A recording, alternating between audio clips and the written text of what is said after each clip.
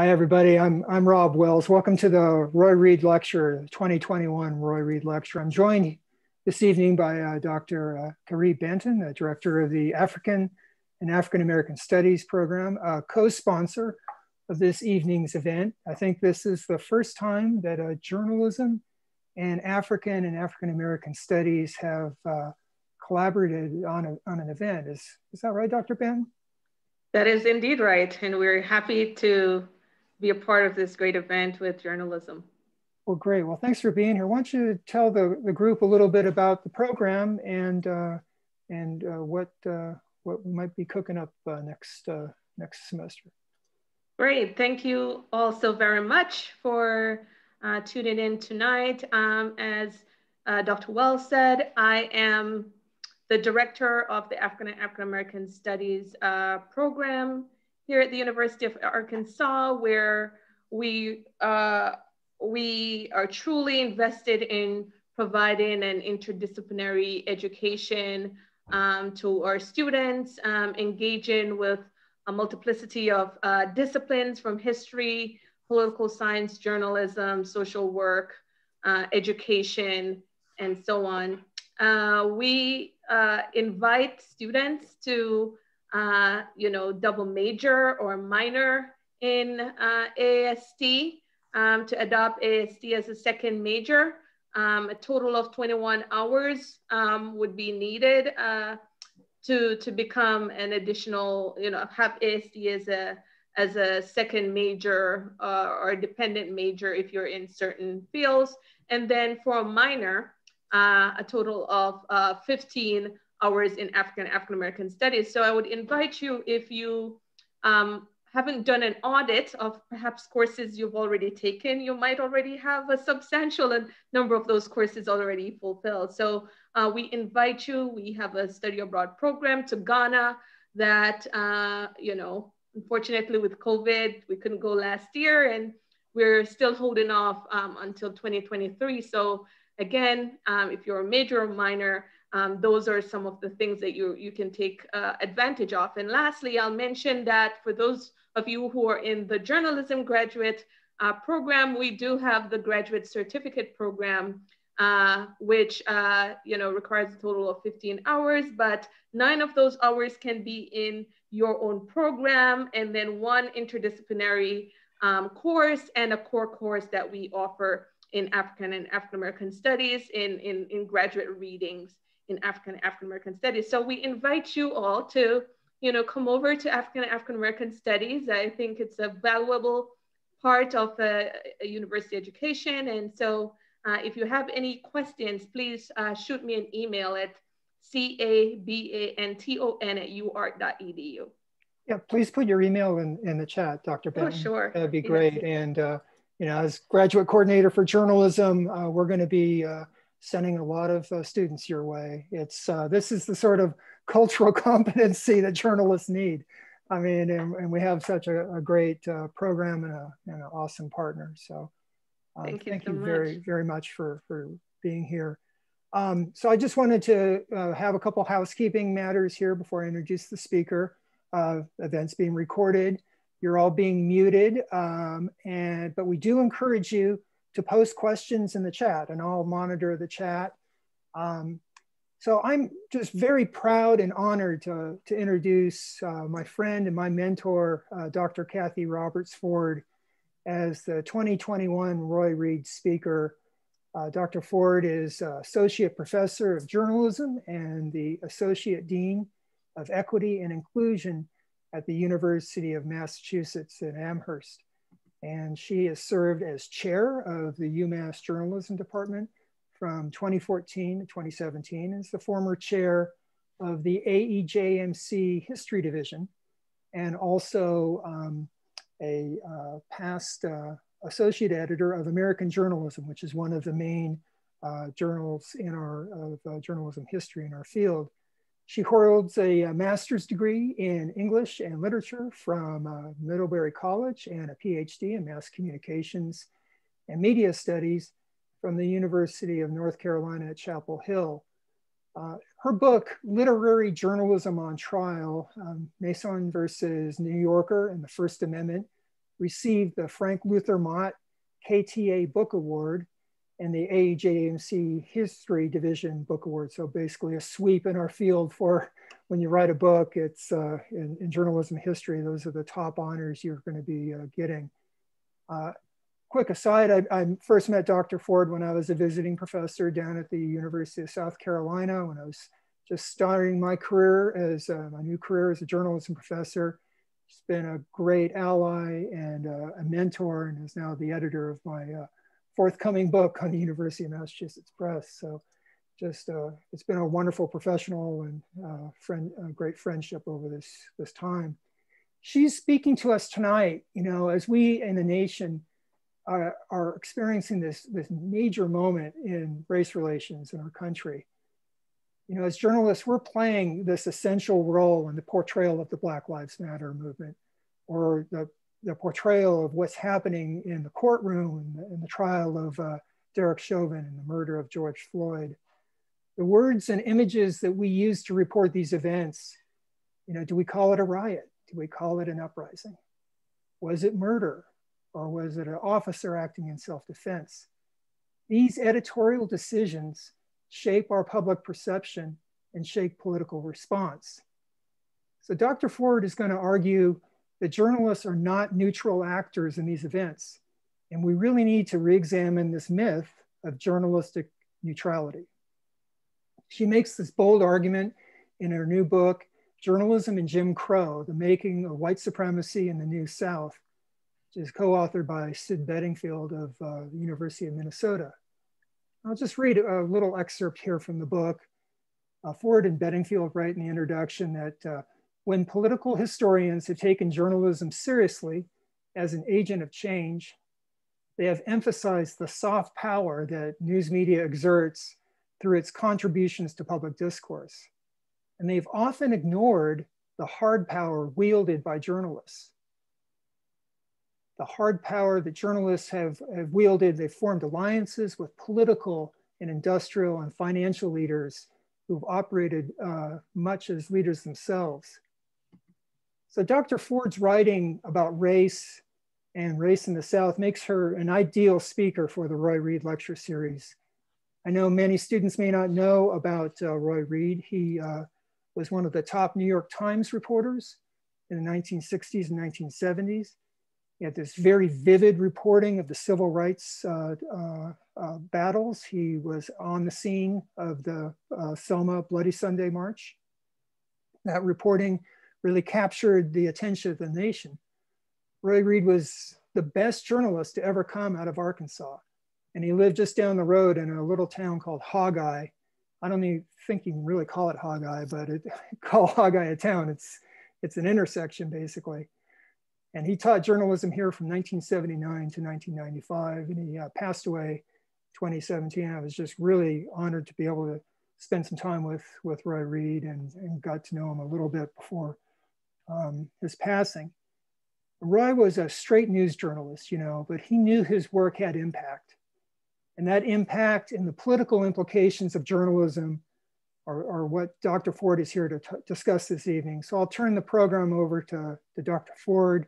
Really happy to have you, and the floor is yours. Thank you so much. Thank you to the School of Journalism and Strategic Media for inviting me to speak. Thank you so much, Dr. Wells, for that lovely introduction and for your friendship and colleagueship these many years. And thank you, Dr.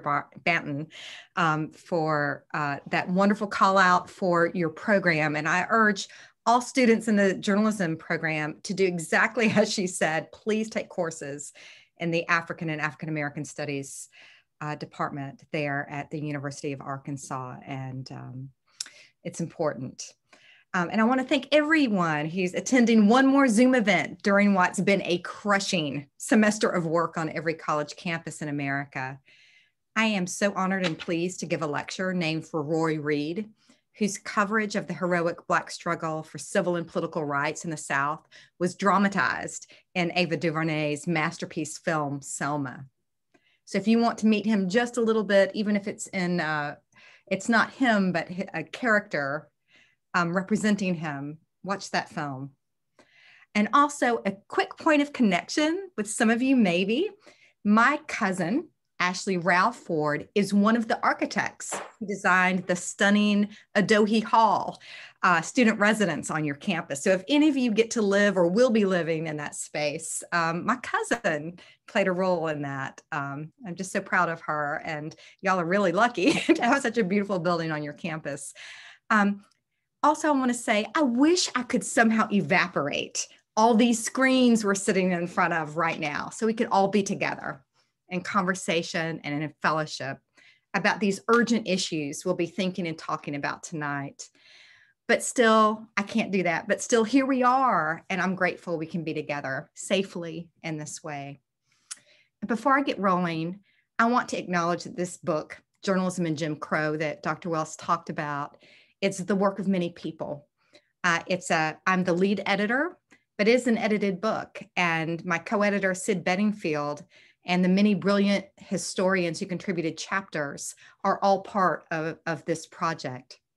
From the beginning, our team has worked really closely, shaping this original and powerful revision, we think, of the prevailing historical narrative about the South and the press during this time period and the Black freedom struggle.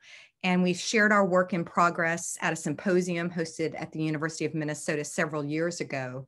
And so all of this is a way of saying that my remarks tonight are beholden to my fellow historians and friends who all contributed to the book.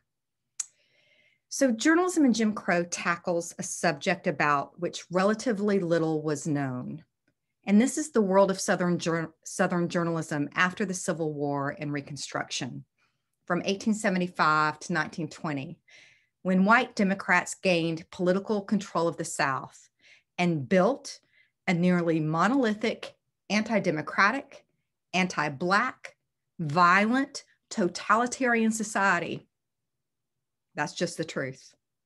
And this society stood until the Civil Rights Act of 1964 and the Voting Rights Act of 1965, when Black Southerners finally wrested power from white supremacists during the Civil Rights Movement. Let me be clear.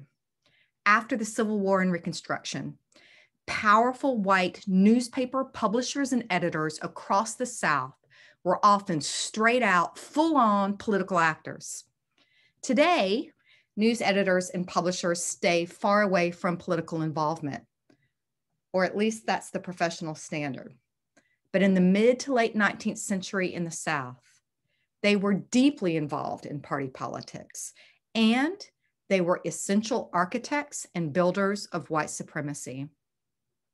Let me underscore this point, which is at the heart of this fresh historical understanding we're offering in Journalism and Jim Crow. These white newspaper publishers and editors in the South actively planned, built, and protected white supremacist political economies and social orders across the South that lasted for generations and used anti-Black political violence as a weapon along the way. Black editors and journalists, South and North, fought these regimes as they were being built, creating newspapers, magazines, and civil rights organizations to join the battle. They saw clearly what was happening as it was happening, and they called it out and fought ferociously to stop it. And the stakes could not have been higher. The future of liberal democracy, a truly inclusive and multiracial democracy in the newly restored United States, was on the line. This book of ours documents this pitched battle between two different journalisms: a white journalism dedicated to building an anti-Black, anti-democratic America, and a Black journalism dedicated to building a multiracial, fully democratic new America. The Southern white press and its political and business allies carried the day, effectively killing democracy in the South for nearly a century and crafting a racial hierarchy that inflected modern America and endures in some ways today. We all know, we've all learned to say, we've all come to understand in really painful ways that white supremacy is a built system, that systemic and structural racism continue to exist across American institutions like policing, the criminal justice system, the corporate world, higher education, and importantly for my talk tonight, the news media. American democracy simply cannot work well within a news media system that is overwhelmingly white, which is the reality today. And we can draw a straight line from the history I'm discussing tonight and our present situation. This is an idea I'll return to, but first, some history. So after the Civil War, formerly enslaved persons took their freedom and began building their own communities, rebuilding families that had been torn apart by slavery, engaging in political activity, educating themselves and their children, learning how to participate in the market economy. By any measure, these Black Americans made incredible progress across Reconstruction, and there were millions. And that was that period, just to remind you, of Reconstruction, of 12 years or so after the Civil War, when the federal government reconstructed the political and social worlds of the South.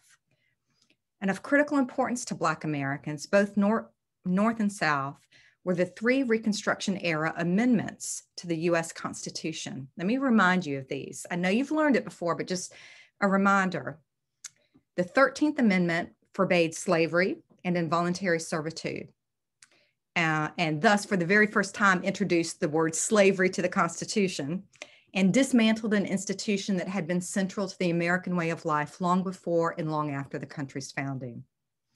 The 14th Amendment granted citizenship to all persons born or naturalized in the United States and promised equal protection under the law, laying waste the US Supreme Court's infamous Dred Scott ruling that Black people in the United States could not be citizens. So the 14th Amendment granted citizenship to formerly enslaved persons and protection under the law. And the 15th Amendment guaranteed the right to vote to all citizens, regardless of race, color, or previous condition of servitude. So the nation's charter had been remade with these amendments to the Constitution to include Black Americans in the collective project of democracy. The destruction of slavery, the granting of citizenship, the promise of equal protection under the law, the guarantee of the right to vote. These constellations of rights enshrined in the Constitution were, as the historian Eric Foner has powerfully argued, a second founding for our country. With these amendments, the United States was born again as a multiracial liberal democracy that incorporated Black American men into the democratic project. Quick parenthesis, we all know women had to wait until the 19th Amendment was ratified in 1920. Only 5 years after the 15th Amendment came into being in 1875, when Reconstruction was still in place in the South, the white power structure of the state of Mississippi, Arkansas's close neighbor, came up with a plan to make that amendment and its promise of voting rights meaningless. It was called the Mississippi Plan. And its architect was the white editor of the Jackson Clarion, Mississippi's leading newspaper and mouthpiece of the Democratic Party, which was back then the party of white supremacy. The Clarion editor's name was Ethelbert Barksdale, and he joined forces with Democratic Party leader James Z. George to decimate the 15th Amendment in Mississippi. Here was their plan: devise and execute a Democratic Party campaign of anti-Black rhetoric and terrorist violence to suppress the Black vote in state elections and replace Republican with Democratic rule and overwhelm Reconstruction in the South. They orchestrated a coordinated campaign of newspaper commentary, voter fraud, vicious guerrilla warfare against the Black community, designed to overthrow so-called Negro rule in the state, including militias that attacked Black communities, burned their homes, and murdered their men.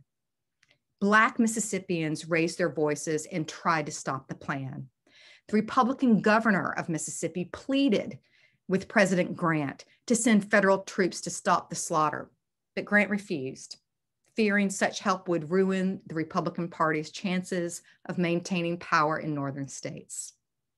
So Black citizens of Mississippi were murdered in mass political violence, and their right to vote effectively taken away for the next 90 years.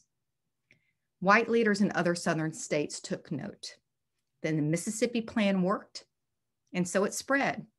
The evil and violent and anti-democratic blueprint serving to guide other states in the use of political violence to steal the voting rights of Black Southerners.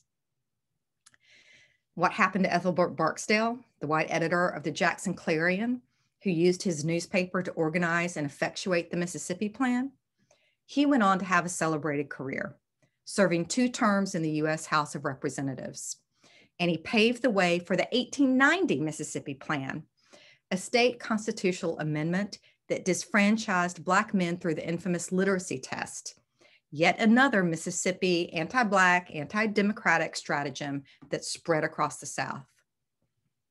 It's important to note that the violent 1875 Mississippi Plan helped bring Reconstruction, which served as a powerful federal protection for Black Southerners, to an official end in 1877.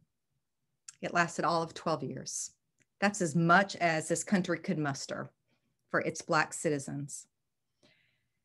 And the Mississippi Plan served as a powerful message to the white South and the Democratic Party. They could use wanton violence against their Black neighbors to stamp out their constitutional rights, including their political power through the vote, and to build white supremacist political, economic, and social worlds. When Henry W. Grady became managing editor of the Atlanta Constitution in 1880, Reconstruction was over. Federal troops were no longer in the South to protect Black rights, and conditions were ripe for a man of Grady's talents to create a blueprint for the entire South to build white supremacy. In the first chapter of Journalism and Jim Crow, I retell the story of Henry W. Grady, who is still celebrated across Georgia and in Atlanta. In the popular narrative, Grady is the progressive managing editor of the Atlanta Constitution, who built it into the New South's national voice. He was the most prominent New South spokesman in the country, who brought industry to the South and saved it from economic ruin. He championed reconciliation between North and South and made the Union whole. He was a booster and builder of the modern city of Atlanta. He was a political kingmaker who led the Atlanta ring of Democratic leaders in a progressive program, and he was merely a mild racist for his era. This popular narrative neglects the anti-democratic and anti-Black purposes to which Grady put his newspaper, voice, and political machine.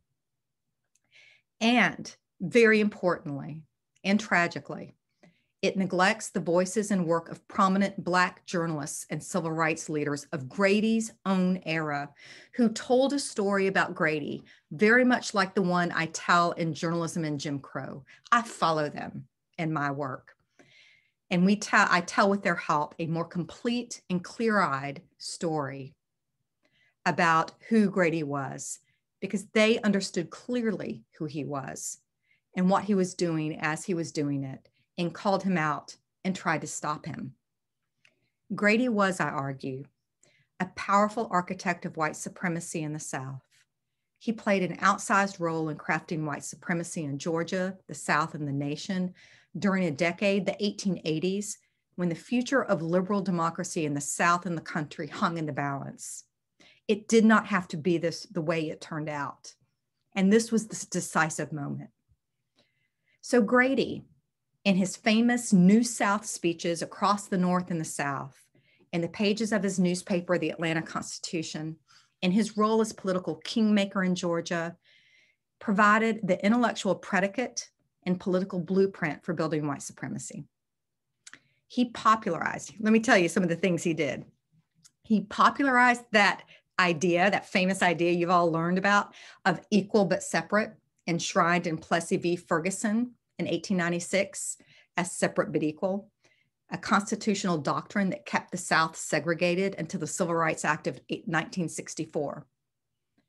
Grady advocated endlessly for Black disfranchisement, for removing the right to vote from Black Southerners, to guard against so-called Negro domination and Negro rule. He used the Atlanta Constitution as a propaganda machine for a Democratic Party dedicated to building a white supremacist political economy and social order. He also normalized racial terror lynchings in the Atlanta Constitution's lynching coverage, setting in place reporting practices that led the paper actually to foment lynchings in the years ahead. Grady was also the leader of the Atlanta Ring, a group of powerful Democrats who controlled Georgia and Atlanta and cycled through the US Senate and governor's office advocating for the New South and white supremacy at the federal level and throughout the state and region. He masterminded a secret corrupt political deal to keep power in the hands of his ring members. And he helped build the single party Democratic framework for white political domination known as the Solid South. Finally, he laid the groundwork to defeat the federal Lodge Bill, meant to protect Black voting rights in federal elections, which led to the 1890 Mississippi Plan, which I talked about earlier, and its disfranchisement scheme, which was replicated in other Southern states and lasted until the 1965 Voting Rights Act, making it incredibly difficult for Black Southerners to have political power in the South. All of this is Henry W. Grady's legacy, the managing editor of the Atlanta Constitution, the voice of the New South across the 1880s. He also, and I'm going to spend a little time on this because it's very important, he also protected the insidious convict leasing system, which used a loophole in the 13th Amendment to criminalize Blackness and convict Black men, women, and children on trumped up charges like vagrancy, and then lease them, not put them in a prison, but lease them as imprisoned people to private industrial concerns where their labor and lives were stolen. All of these men, all of the men in Grady's Atlanta Ring, these were the men who were governors. He helped get them elected over and over again.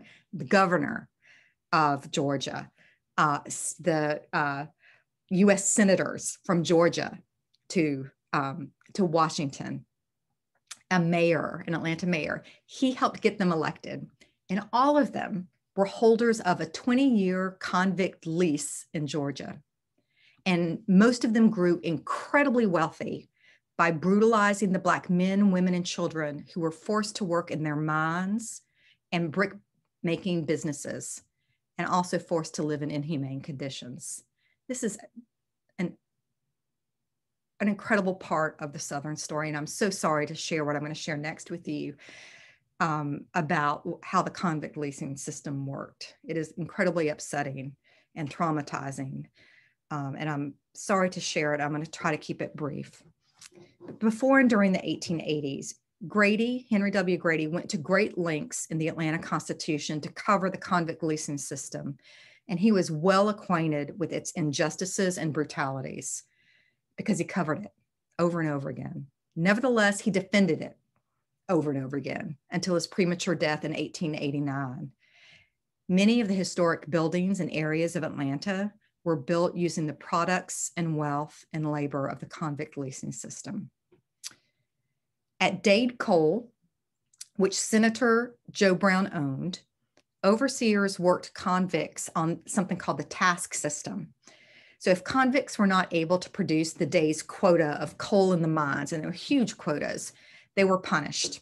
And the punishments were cruel and sadistic. It was, in fact, an organized system of torture. Prisoners were secured by the legs and waist to one pole with their hands tied to another pole about 6 feet away. So they were bent at the waist with their backs exposed for flogging with a wide leather whip, which was often dragged first through wet sand so as to take off the skin. This style of whipping was called bucking. Other punishments included the water cure, a form of torture rather like waterboarding, the sweat box, in which a prisoner was locked in a narrow box and left in the sun to bake, and the blind mule. Carrie Massey, a Black teenage girl, endured this torture for 6 hours. Her wrists were tied with rope. She was hoisted by a pole, and pulled up over a ceiling beam until her toes just grazed the ground. She was also sexually assaulted as she bore a child in the camp. James English, Atlanta's mayor and then police commissioner, worked convicts at his Chattahoochee Brick Company on the task system. The brick-making process was archaic, using old handmade methods under a modern productivity regime. Convicts filled brick molds by hand with clay. They worked fire-breathing kilns and carried pallets of hot bricks on their backs at a run under the lash of guards, wielding horse whips. At its worst, the camp flogged 15 to 20 prisoners a day. Community members would hear blood-curdling screams from the camp. In 1885, a Macon newspaper reported the death rate of 20 to 25% at the Chattahoochee camp, noting that the deaths were not due to illness. They were due to accidents and mistreatment. Meanwhile, a legislative penitentiary report the same year reported that convicts across all Georgia camps were in excellent health. That was the official report. The newspaper explained the discrepancy between reports of abuse and the so-called excellent health by noting that public information about the convict leasing system was controlled by influential political rings that included the lessees themselves. And that, of course, was true. So when Governor Gordon presided, who also at one time held the lease, when he presided over an investigation of the convict leasing system in 1887, it was found that prisoners at the Chattahoochee camp had been flogged so viciously that stripes of flesh had been cut out with the lash from their backs. What was their offense? They had simply reported inhumane treatment to a legislative committee. Grady was well aware of his colleagues' involvement in the convict lease and the brutalities of the system. After all, Gordon's sublessee had murdered Grady's friend for his attempts to expose convict leasing as an inhumane system. And Grady had covered the entire affair in the Atlanta Constitution. But Grady's knowledge far exceeded his friend's legislative report and other matters. As a reporter, Grady had developed granular knowledge of government in Georgia and Atlanta and the convict leasing system. The Constitution reported on state government affairs, including the annual Penitentiary Keepers Report, as well as multiple investigations, state investigations of convict abuse. Even before Grady was manager at the Atlanta Constitution, he wrote a report for the Philadelphia Times on Georgia's convict labor system. Grady defended it over and over again. He explained how lucrative it was for the companies with 20-year leases, even though there were these documented brutal treatments of convicts and high death rates. And this is what he wrote. The disposition in Georgia is to adhere to the present system as the best for the state and for the Negro. As if he was writing, as if to assure his white readers that most of the convicts were Black. Then he wrote, I cannot deny many of the stories of cruelty or of excessive mortality that are told. Most of the reports, however, are colored for sinister effect. So apparently, Grady found nothing truly, authentically sinister about a cruel and lethal system targeting Black Georgians. Black Georgians and Black journalists in the South and in the North fought back against Grady's work. The Reverend William J. White, an editor of the Georgia Baptist in Georgia, wrote this: the fortunes of many a prominent white Georgia family are red with the blood and sweat of Black men justly and unjustly held to labor in Georgia prison camps. T. Thomas Fortune, who was one of the great Black intellectuals of the 19th century and editor of the New York Age, the New York Globe, wrote this. He attacked Grady directly, calling Georgia's convict system a cesspool of degradation and crime under the very nostrils of the prophet Grady. He also called Grady the editor of a leading but hidebound Georgia newspaper, and he pointed out the irony of Grady insisting on social separation of the races when, and this is in T. Thomas Fortune's words, the entire African race in this country has not only had its blood tainted, but actually corrupted by unholy contact with his much vaunted superior race. Fortune also rebuked and corrected Grady's arrogant assumption that Black people were somehow not included in the we of the South. And this is Grady writing. Grady appeals to the, not Grady, I'm sorry, Fortune. Grady appeals to the North, to leave the race question to us, and we will settle it, Fortune wrote. So we will, but the we Mr. Grady had in his mind's eye will not be permitted to settle it alone.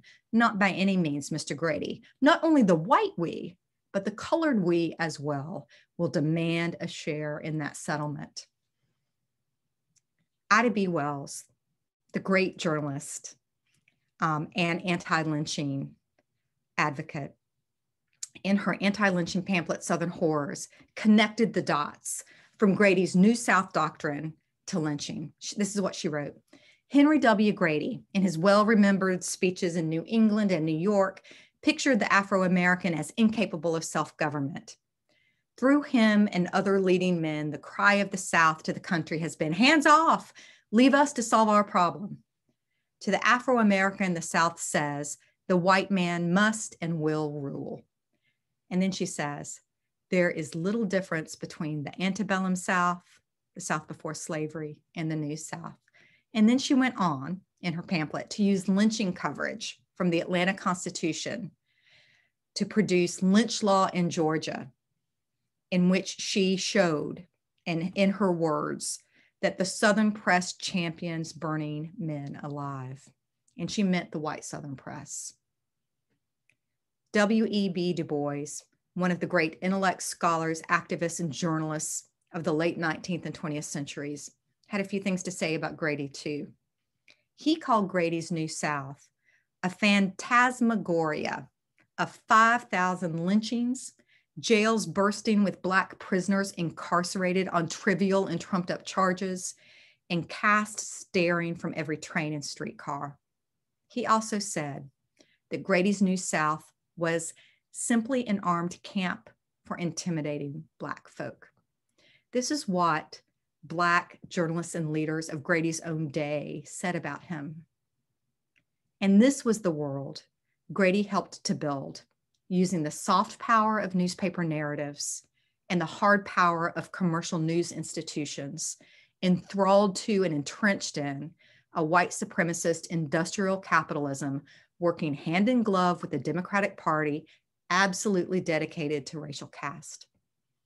And it was a world built across the South, almost always with powerful white newspaper editors leading the way.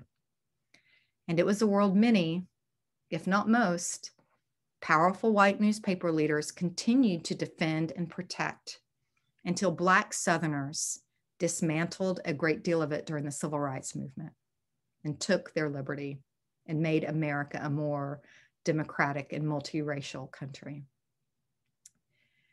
Today in Atlanta, Henry W. Grady is celebrated all over the public landscape. Grady Hospital in Atlanta bears his name. A high school bears his name, although it's changing it. Most stunning of all, in 2021, the College of Journalism and Communication at the University of Georgia bears his name, a College of Journalism.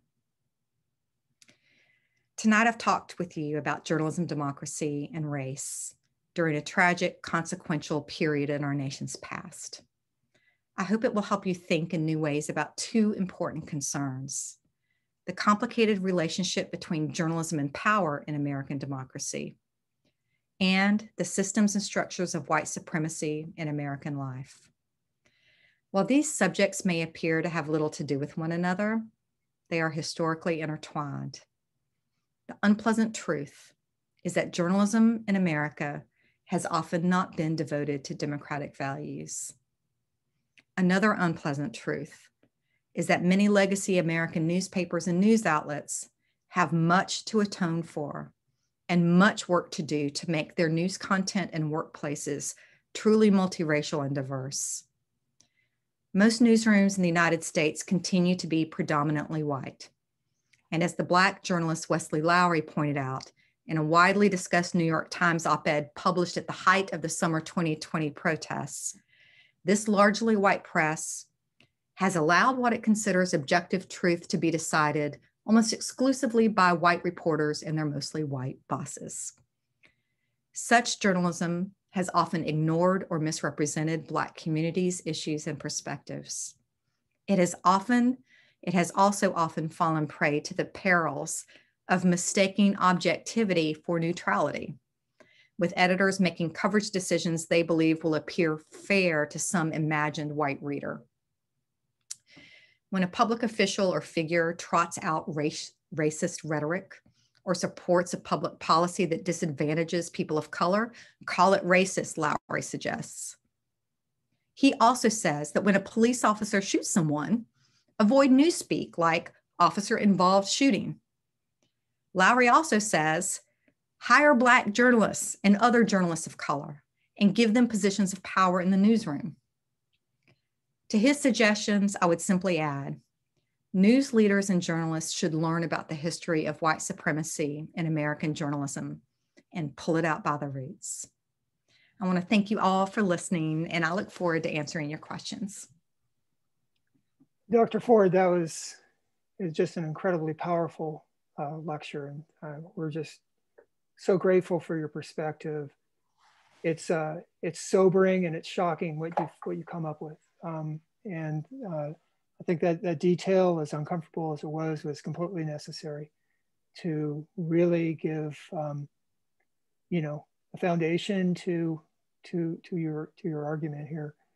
I want to encourage the audience to add questions in the chat. I'll be monitoring it. My data journalism students read a couple of your articles and have a number of questions here, and I'm going to get to them.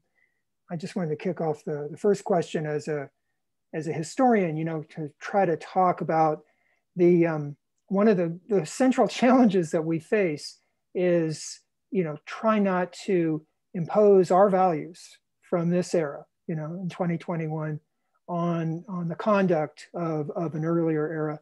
Can you just walk us through how you address that problem? Yeah, so it's a really interesting, I'm not coming up, is that? Oh, you're coming through. Oh, I am, okay. Yeah. Great. So hi, everybody again. It's a really important question. So historians learn and learn as we're trained to take the past as it is and to avoid being presentist. So it's really important that we not impose values of the present on the past. But so I've heard from a lot of people who think that's exactly what I'm doing in the revision of history that I'm undertaking with my colleagues in journalism and Jim Crow. And what I say to those who make that argument is, no, we're not. What we're doing is we're removing the white frame that has been used to interpret the past. And in fact, if you look and listen to Black journalists of Henry Grady's era, they all, many of them, and all the ones that I quoted in my speech today and that we feature in our book, they called Henry Grady out over and over and over again. So why are their voices less reasonable and less of a telling of a historical truth than the white frame, than white people of his era and the white frame? They understood him to be a white supremacist. They understood what he was doing, and they called him out for it. And I think they were right. Dr. Benton, I know you had a couple questions that you wanted to ask as well. Please go ahead. Great. Thank you so much, Dr. Forde, for that fascinating presentation. It reminded me of something that, as a historian, you're probably already familiar with, but I recall back in Hillary Clinton's campaign at a CNN town hall, she was asked what people thought was a softball question about who's your favorite president, and she answered Abraham Lincoln, and she said that, Lincoln was willing to reconcile and forgive, and I don't know what our country might have been like had he not been murdered. But I bet it might have been a little less rancorous and a little more forgiving and tolerant. That might possibly have brought people back together more quickly, and she said, but instead, we had Reconstruction. We had the reinstigation of segregation and Jim Crow, when we had people in the South feeling totally discouraged and defiant. So I really do believe he could have, been put us on a different path. And her comments revived this very long-standing, now discredited idea about Reconstruction. Part of which your talk touched upon, and it brought into view in our profession the Columbia historian William Archibald Dunning, who helped to push that dominant narrative through to the 1960s that was at odds with people like W.E.B. Du Bois and his work, Black Reconstruction. And so scholars like Eric Foner has argued in his own work on Reconstruction that the traditional or Dunning school of Reconstruction was not just an interpretation of history, it was part of the edifice of Jim Crow, right? It was an explanation for and justification of taking the right to vote away from Black people on the grounds that they completely abused it during Reconstruction, and it was a justification for the white South resisting outside efforts in changing race relations because of the worry of having another Reconstruction, right? So all the alleged horrors of Reconstruction that helped to freeze the minds of the white South in resistance to any change whatsoever, Dunning was a part of, as a historian and as an academic, we have a lot to answer for helping to propagate that kind of racist system. And in listening to your work, it seems like for journalists, probably Grady is the Dunning of journalists, would you say? I love that analogy. I love it so much. Yeah. So yeah, I think it's so important that you point out that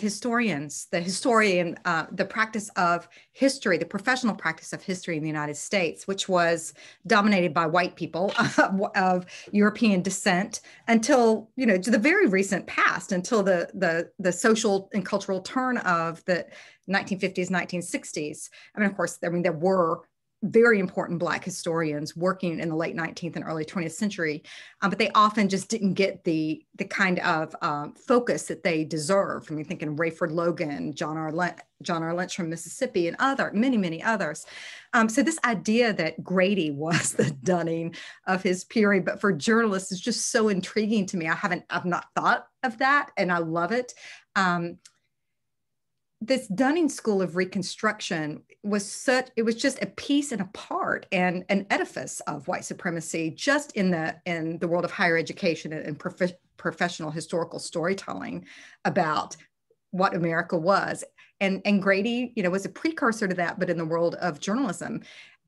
I know everyone in this lecture, on the Zoom call, everyone has heard that journalism is the first rough draft of history, right? And so, Grady provided a lot of material for the Dunning people to work with.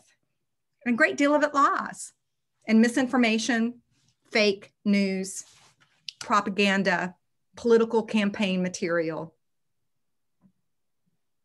Thank you so much, Dr. Banton. That's such a great insight.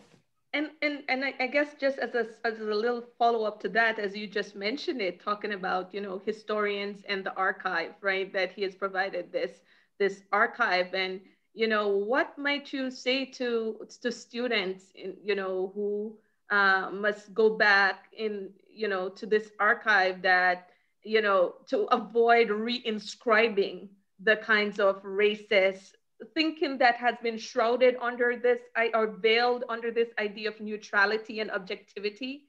How do they kind of suss that out?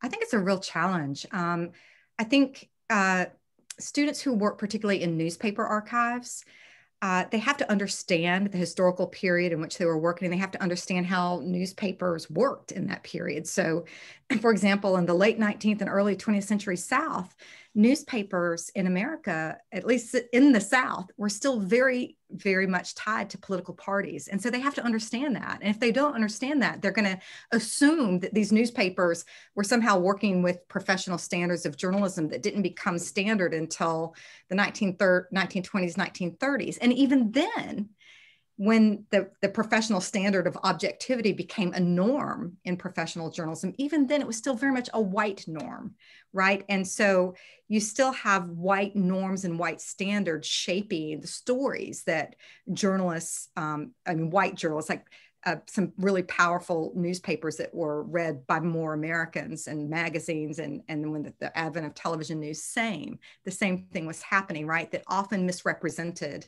people of color. And paid very little attention to their issues, and really quite frequently presented misrepresented and criminally, in my view, misrepresented people of color, and particularly Black people, as criminals.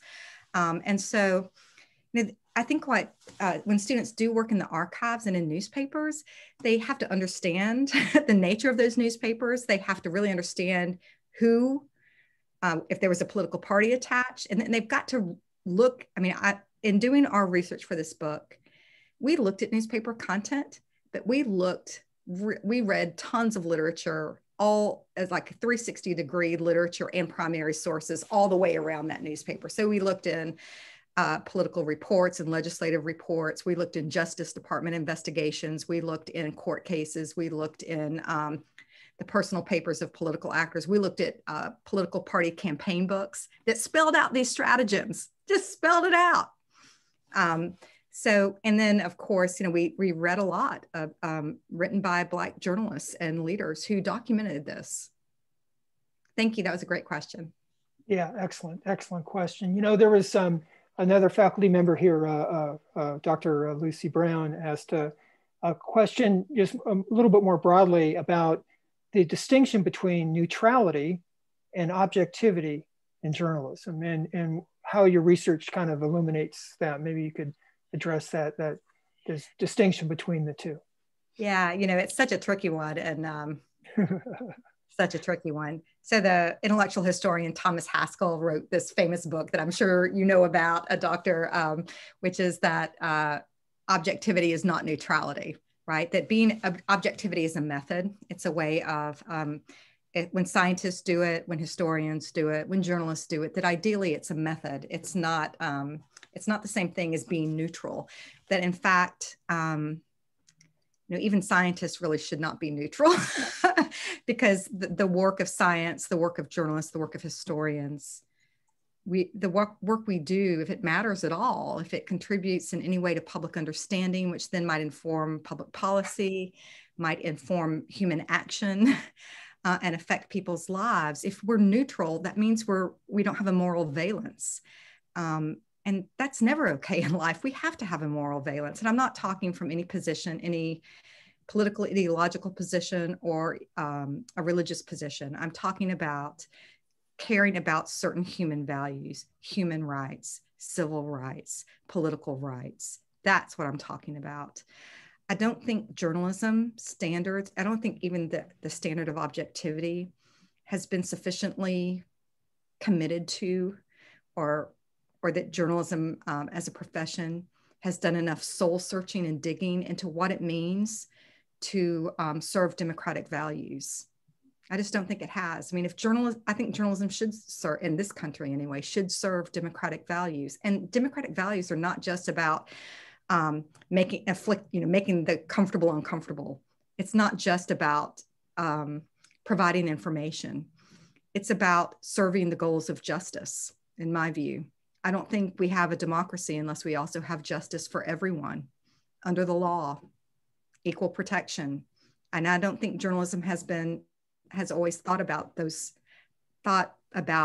what its professional norms can be in terms of serving democracy. I think it's tricky, I think it's hard, but I think these are conversations we need to have. Obviously we still have very little diversity in our newsrooms. Why is that?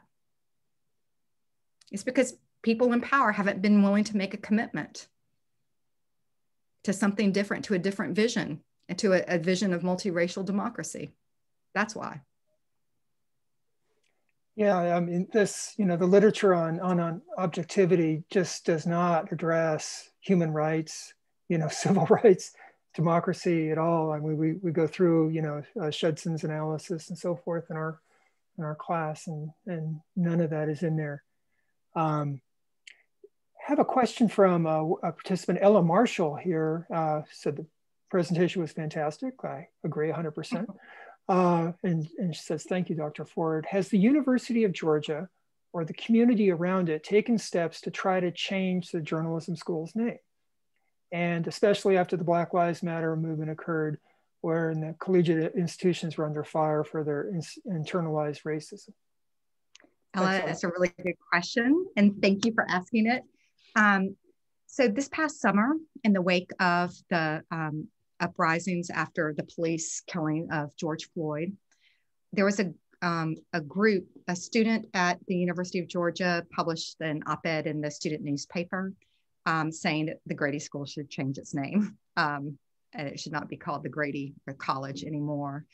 And then a group of alumni started a petition using my research, which I'm really pleased about. And by the way, I'll get to that. My students helped me with this. I want to talk about my students because my students are the best. And I have involved students in my research for this book, and they've been pivotal and just really wonderful partners. So the petition and the movement is called Rename Grady. And so the president of the University of Georgia system appointed this kind of committee to look into the renaming, not only of the Grady College, but all kinds of public buildings across the University of Georgia system. I read a report in the student newspaper not very long ago, and actually went and looked at the University of Georgia system's website that reports out what this committee is doing. And at least the website reports out that the committee has done nothing since, when I looked about a month ago, hadn't done anything since September. So there are movements afoot. What the University of Georgia is going to do about it, I do not know. Wow. Dr. Benton, did you have other questions that you wanted to ask at this time? Well, I except to say that it's a very interesting, as you're talking about, renaming Grady School and thinking about the ways in which Jim Crow ideas and white supremacy has been, enshrined in concrete at various institutions, including academic institutions, as you pointed out, University of Georgia, here at the University of Arkansas, as well as we're having these discussions among ourselves with J. William Fulbright and other people like that connected to that long intellectual history of Jim Crow that was enshrined by people like Brady. So I was going to ask you a question about how we might trace that intellectual history if you've identified how the language of Jim Crow and the ways of enshrining it in our various methodologies and institution has changed over time. I'm not sure how to answer that question. I think I might have to answer a question you didn't ask me, which is, by the way, everyone in the audience, that's a way of deflecting when you're not quite sure what to ask. You're going to start running for office if you keep that up. Yeah, this is called News Media Training 101. When you're not quite sure how to answer the question, or you don't want it. In this case, I'm not sure how to answer it. It's not that I don't want to answer it. I just don't know. I'm sure I can. I have the tools at the moment at the ready to answer it, but it's called the pivot. But I'm going to try. So institutions, particularly institutions in the South, I think they have this history, a really difficult history that they have to reckon with. And there are these intellectual, these intellectual residue that remains in the present, these names of people who are on buildings. There might even be practices in place that are inherited from the past that aren't inclusive that don't celebrate diversity, that are offensive to all kinds of people, and students and faculty and staff. In my work, and I've heard from a number of people who have been working in activism in Georgia, of folks who resist it and they don't want Grady's name removed because they say, well, he did all these great things, so his name shouldn't be removed for these other things. And they see the argument is often that removing the name is erasing history. And that idea, I think, is quite mistaken. It's not erased. The history is there. The history cannot be erased. It cannot be erased. And in fact, it's inscribed in the America we have today. And it has caused tremendous trauma to all kinds of people of color, and to Black Americans. And I think that it's the responsibility of all of us, including higher ed institutions all over the country, to reckon with it. And removing a name from a public place, removing a statue, is not erasing history. Those, in many instances, those statues across the South memorializing the Confederacy, or those statues memorializing white supremacists of the 19th century, they were put there to send a message. They were sent there to build a certain kind of community. And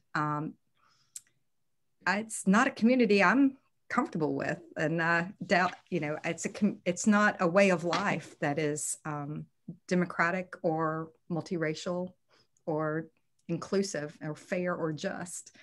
So I don't think I answered fully your question about how we tease out and trace those intellectual threads, other than we have to be historians, and we have to do the work at our own institutions, telling the histories of our own institutions. That's hard. In some ways, it's probably easier for, Georgia to use my research than I think it would be really hard for someone at Georgia to be doing. But, other institutions have opened their arms to these to historians on their own campuses, telling the story of the institution, even at the really ugly, ugly parts. So I think it can be done, just challenging. So Dr. Forde, we have quite a few of our faculty members in here, and they're asking questions. Professor Brett Schulte, you might know him. He's studies literary journalism, just loves his talk. And he would say, what would you say about Southern journalism in the Jim Crow era, and how it reminds you of rhetoric of the far right-wing news outlets? Are they doing anything new or different or surprising to preserve the white power structure? I've got to tell you, Dr. Schulte, I've had so many, Sid and I and my fellow authors in journalism and Jim Crow, we've had some really interesting discussions. I feel like the right-wing news media sphere during the Trump administration, and not to be political here, y'all, but the right-wing news ecosystem was rife with disinformation, political disinformation, and very purposeful political disinformation campaigns. So in this way, some of these right-wing news media seemed to be and were quite visibly working with the Trumpian wing of the Republican Party. And so there are just a lot of similarities. I don't know about anything different, but a lot of similarities with the past, I'm sorry to say. Yeah, it was definitely an effort to discredit a free and fair election. That's right. Without a doubt. And that's one specific thing we can talk about and should.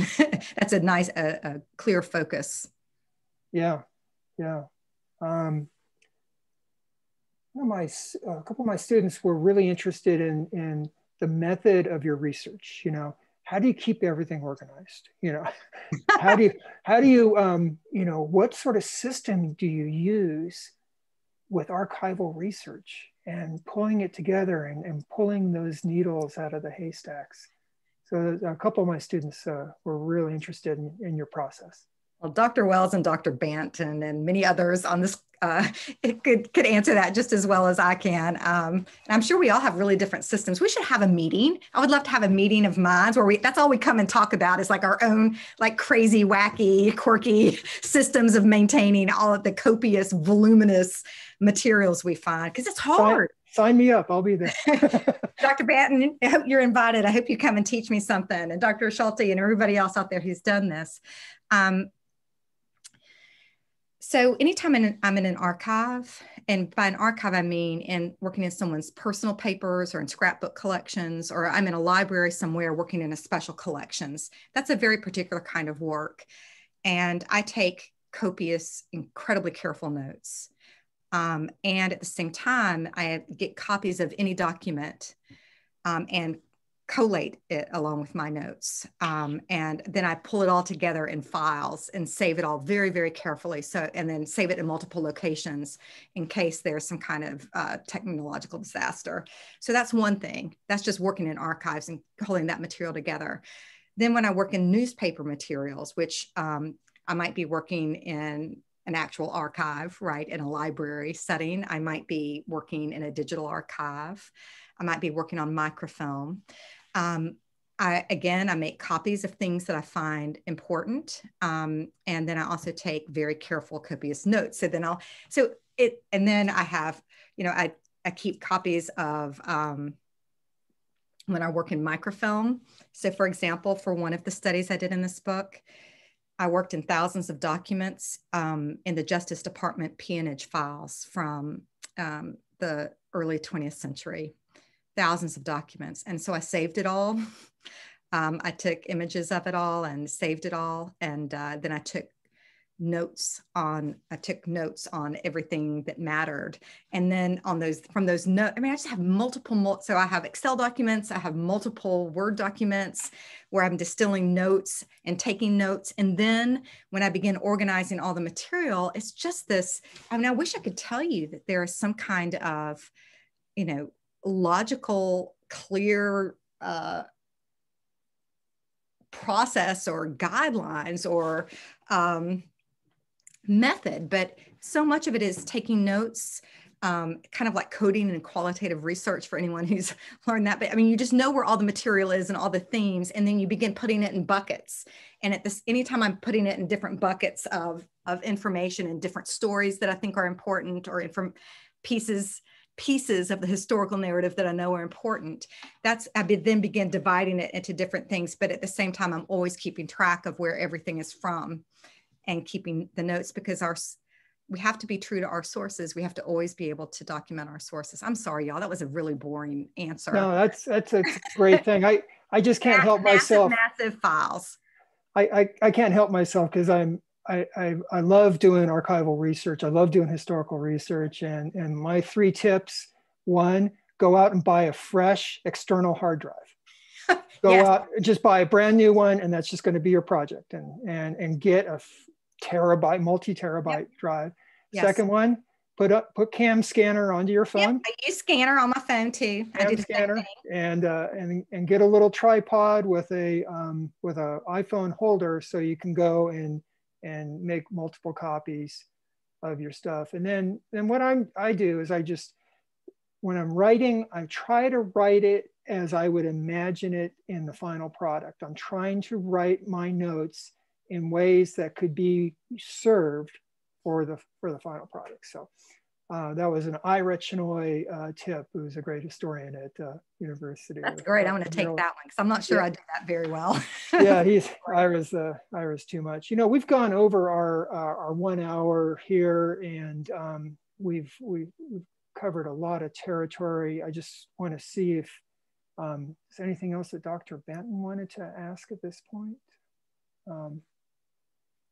No, Dr. Forde did such a wonderful job in, covering the depth and breadth of Jim Crow, and, answering additional questions in the Q&A. But I found, what she's said in terms of us living in the wake of Jim Crow, in these institutions, especially in the geographical space of the South, you know, and grappling with this history, this very weighty history, to be especially instructive. And I want to thank her for bringing that to our students and, you know, having them think about it.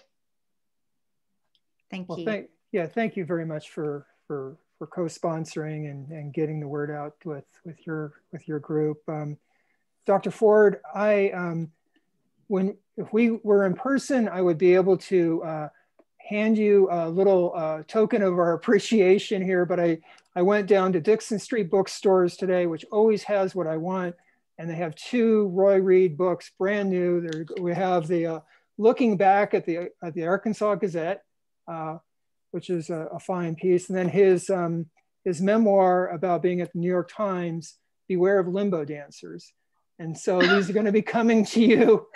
That's exciting. And yeah, they're really great. I put a sheet in the chat for everybody to begin to explore, a jumping off point to explore the work of Roy Reed and Dr. Kathy Roberts Forde. And that link is in the chat, so please go ahead and grab it. But thank you very much again for taking time and presenting this incredibly informative lecture. We're really grateful.